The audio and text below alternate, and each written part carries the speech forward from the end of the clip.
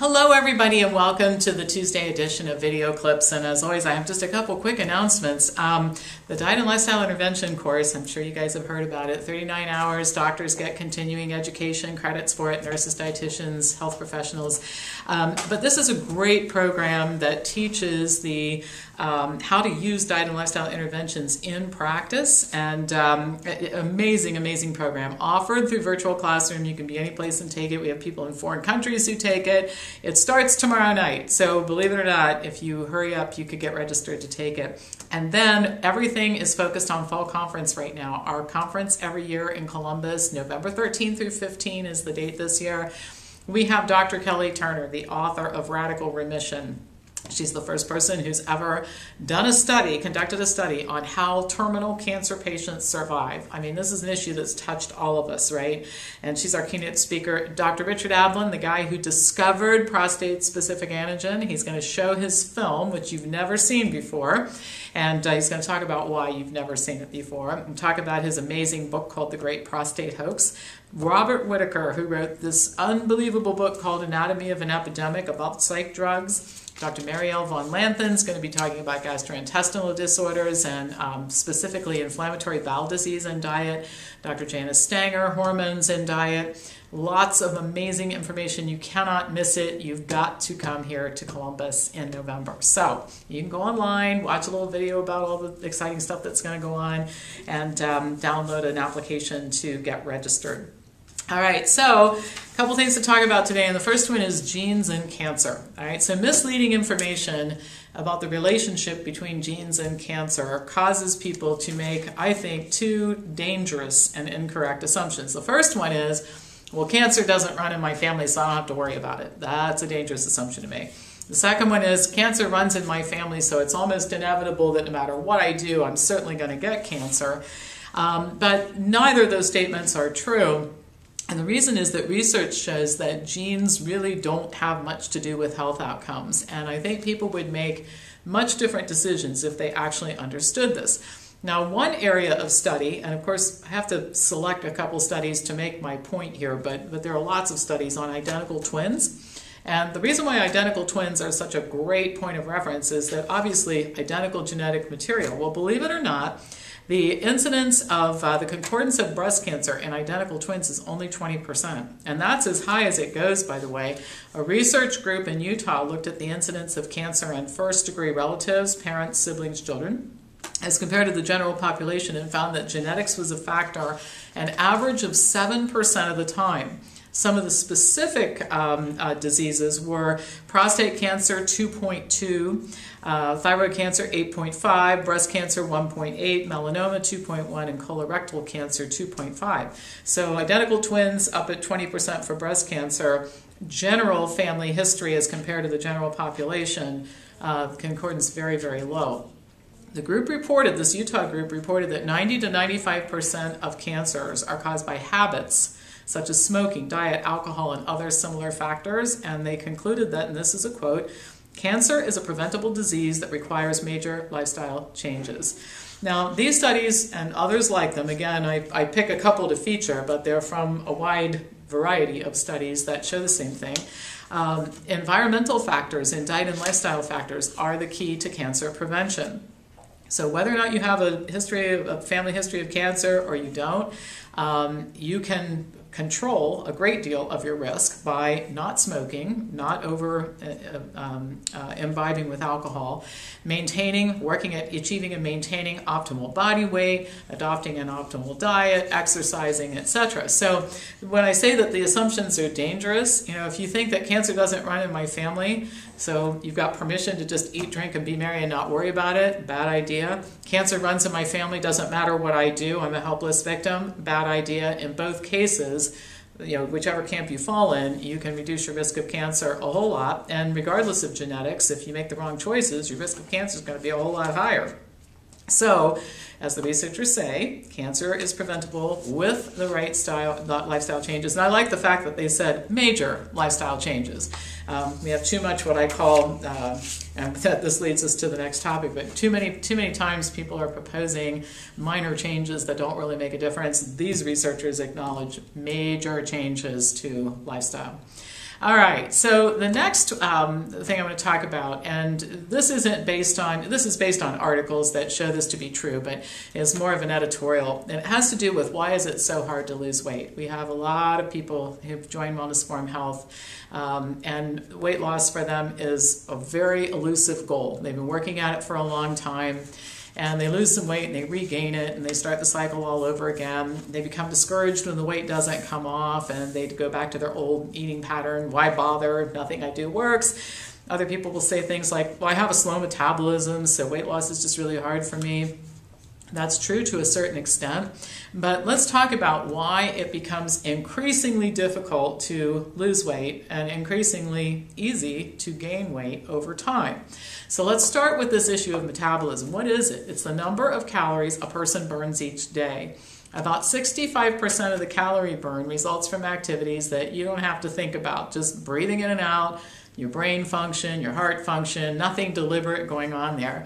Another 10% is burned up digesting your food, and then the balance, or 25%, is actual activity, moving around and exercise and walking up and down the stairs and all the things that we do for daily living. And again, exercise, running, the gym, etc. On the surface, if you look at that, it sounds like, well, if I just lower my calorie intake and increase the calorie burn, particularly from exercise, then that'll take care of the extra pounds that I put on over the years. But of course, there's more to the story.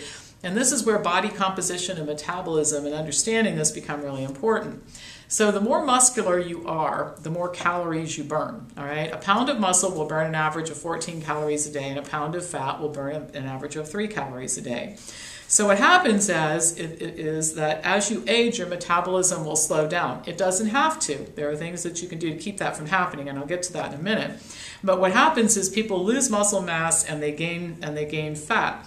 So a person in her 20s, for example, might burn 2,200 calories a day, but 10 years later, as a result of changes in body composition, is only burning 2,100 calories a day. So 100 calories a day doesn't sound like very much, but it adds up. In fact, it adds up to the place where every year 10.42 pounds of weight gain results, almost always fat.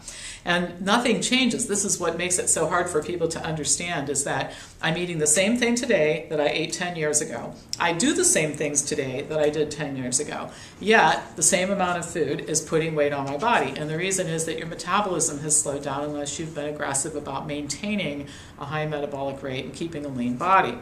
Okay, so the cycle can continue for the rest of your life. Every year, your body composition changes adversely, your metabolism slows down, easier to gain weight, harder to lose weight. So I'm going to start with, if you're currently normal weight and you want to stay that way, a combination of eating optimally, very important, and the right type of exercise, also important. Maintaining a lean body will allow you to keep your metabolic rate higher. Now, strength training in particular is good for achieving and maintaining more muscle mass in a lean body. And one of the ways in which people benefit, or another way in which people benefit when they do this, is that not only does a lean body burn more calories at rest than a body that has a lot of fat, but in the exercise, when you exercise, in order to keep the lean body, your metabolic rate goes up during the exercise, and there's something called an afterburn afterwards, so your metabolic rate is higher for a period of time. Now, how much higher that metabolic rate goes, well, it depends on how intense the activity is. So, if you're out running miles, 7-minute miles, you're going to have more of a calorie burn and an afterburn than if you're running 10-minute miles, and if you're lifting heavy weights in the gym and really aggressively engaging in boxing and that sort of thing, you're going to have a higher calorie burn than if you're doing something that's less aggressive. All right, so this is how you can withstand aging. In other words, don't be defeatist about this. Gosh, if I age, I'm going to burn less calories, I'm going to have more body fat, nothing I can do about it. Lots you can do about it, and this is the thing to do. Diet and exercise. Now, if you're overweight and you're trying to lose weight, you have to pay attention to metabolism, but you face some challenges to start. The first one is eating enough calories daily. Serial dieters have done calorie restriction usually by the time they get here, and over the years have been brainwashed to think that more is better, meaning that the more calories you restrict, the faster and more the weight loss will take place. which is really not true, because what happens when you don't eat enough food is your metabolism slows down even more, in addition to the adverse changes in your body composition. This is how humans survived for years when we were, decades, millions of years, wandering the planet when food wasn't as readily available as it is right now. So what happens is your metabolism slows down, it becomes easier to gain fat and lose muscle mass, and particularly rapid weight loss that's not accompanied by exercise and calorically inadequate diets. A lot of these raw food diets and that sort of thing eventually catch up with you. They accelerate weight loss in the beginning, but boy, do you pay for it in the long term because of a lower metabolic rate.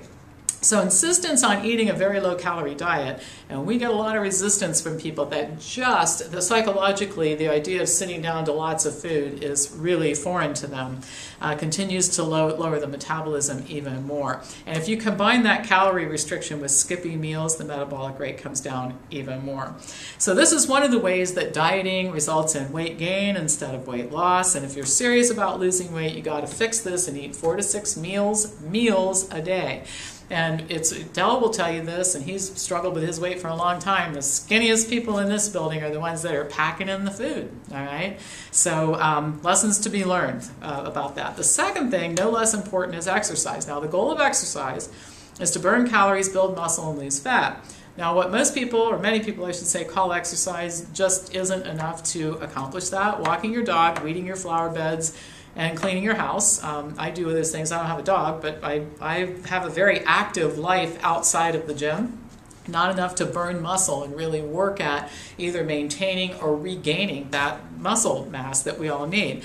That doesn't work. And the other thing, we call it exercise light. This is exercise done so as to avoid discomfort.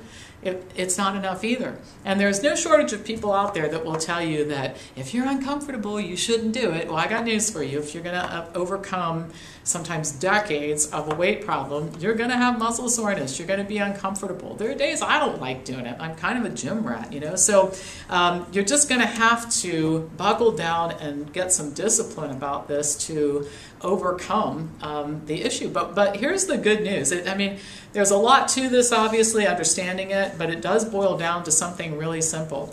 You've got to eat an optimal diet, which not only means choosing the right foods, but eating enough calories and that sort of thing. And you've got to exercise. That means doing the right type and the right amount of exercise in order to beat this weight problem once and for all.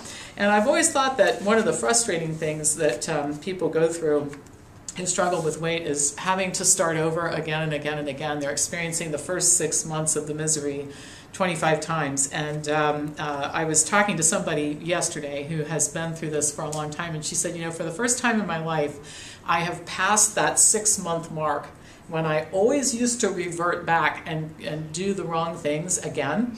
And I'm really conscious of the fact that this is like a big milestone for me, and I have to be really diligent about not letting that happen again so I can just get rid of this. She said, and I could feel the exhaustion in her voice. She said, I'm so tired of this, and I understand. So if you're really tired of it and you want to put it behind you, this is the key. Diet, exercise, the right diet, the right exercise. All right, that's all for today.